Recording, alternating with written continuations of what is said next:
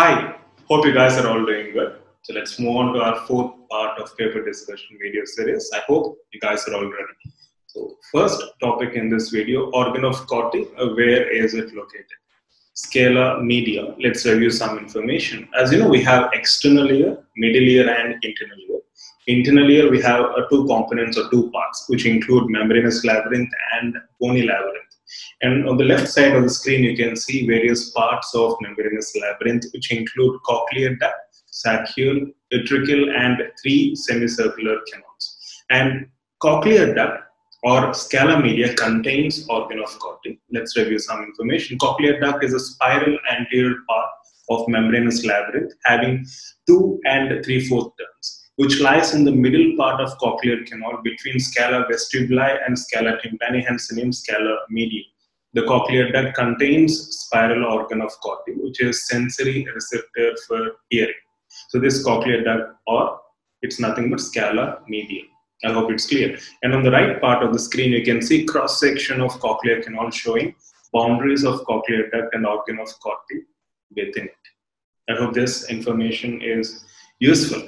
Now let's move on to the next topic, zones of pulp. So this is something which we already discussed in our A classes and study club discussion. So we have various zones, include odontoblastic zone, starting from the periphery, and then we have cell-free zone or wheel zone, cell-rich zone, which is primarily corner, and then pulp core. And also you can see various major components of these zones. Consider this very, very important, right? So this is based on information given in organs. Now let's move on to the next topic. There seems to be an image-based question on rubber dam frames. So we have plastic frames as well as metal frames. As you can see, let's review some information from Grossman.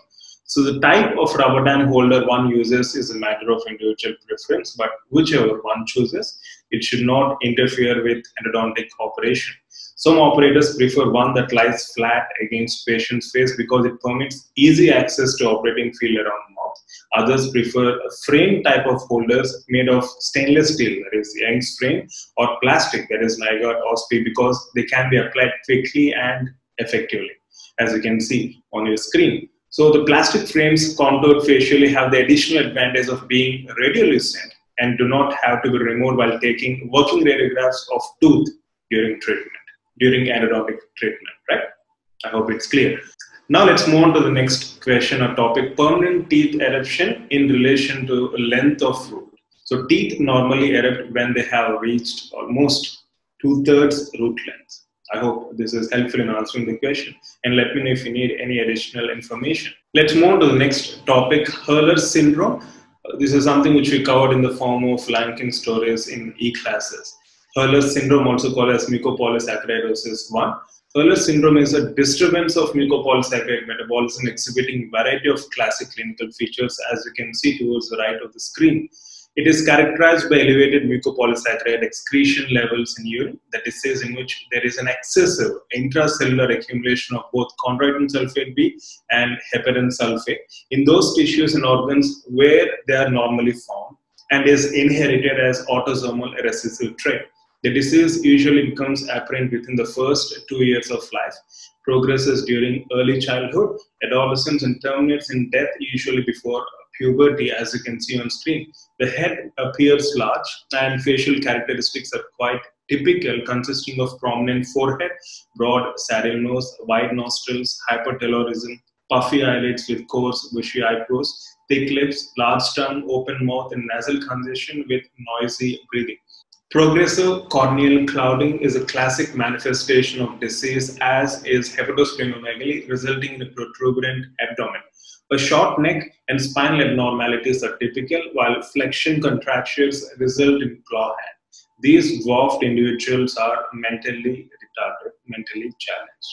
Right? So this is some information regarding Hurler syndrome in specific clinical features. Now let's move to the next topic. These are the keywords I received. Iron poisoning antidote. So this is from a PubMed indexed article, deferoxamine, a chelating agent that can remove iron from tissues and free iron from plasma, is indicated in patients with systemic toxicity, metabolic acidosis, worsening symptoms, or a serum iron level predictive of moderate or severe toxicity given IV. And you can see the infusion rate and maximum doses of 6 grams per day. So consider this very, very important. So also you might have heard of BAL, British anti-ini-cet. So let me know what it is used for. Now let's move on to the next topic, hair on end appearance. As you can see in this skull radiograph of a thalassemia patient, hair on end appearance. Let's review some information. Skeletal changes in thalassemia are most striking and have been thoroughly described by Cafe as given in Schaefer's. So we have rib within rib appearance, and also in the skull there is extreme thickening of diplo. The inner and outer plates become poorly defined, and trabecula within the plates become elongated, producing a bristle-like crooked or hair-on-end appearance of skull.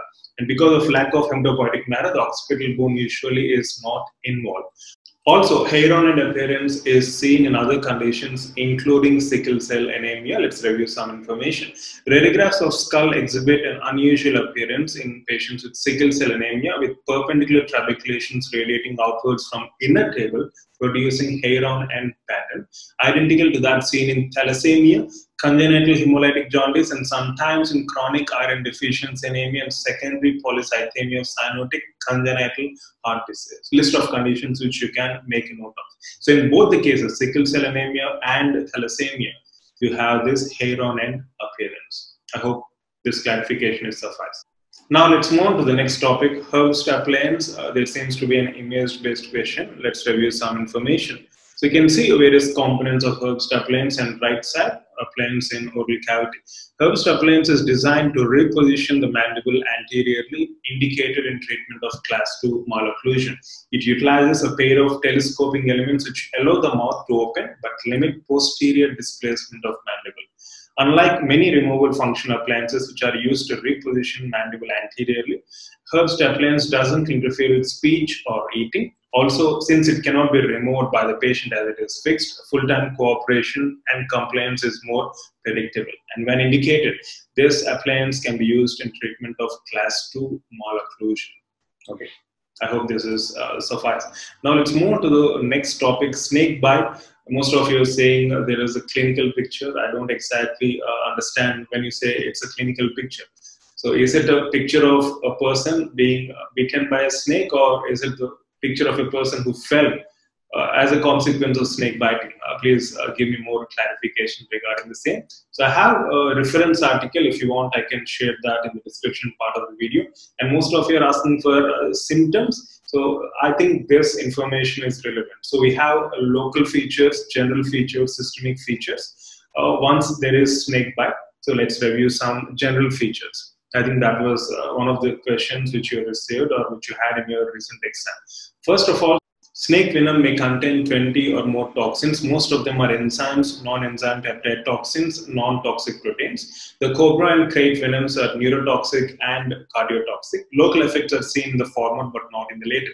Viper venom is vasculotoxic and has severe necrotizing local effects. The neurotoxins of elapids and sea snakes are absorbed rapidly into bloodstream, thereby causing rapid systemic effects. Whereas the much larger molecules of viper venom are taken up more slowly through lymphatics, thereby causing severe local effects. And most venoms do not cross blood-brain barrier. And you can find some general features on screen. See if this is helpful in answering your query. If not, we'll provide you additional information, including the reference article, where you can go through the same for further clarification. Okay, let's move on to the final topic of this video. Liquefactive necrosis is seen in which organ and why? You can see histopathologic images of the same, and also the gross pathologic image in the bottom right part of your screen.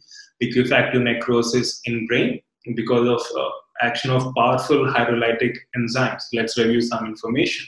So liquefactive necrosis or colliquative necrosis occurs commonly due to ischemic injury and bacterial or fungal infections. Occurs due to degradation of tissue by action of powerful hydrolytic enzymes, the common examples being infarct, brain, and abscess cavity. Microscopically, the pathognomonic cytologic change in all infarcts is coagulative necrosis of effective area of tissue or organ. In cerebral infarcts, however, there is characteristic liquefactive necrosis because of abundance of these hydrolytic enzymes. And in cerebral infarcts, the liquefactive necrosis is followed by gliosis, that is, replacement by microglial cells distended by fatty material, also called as Getter cells.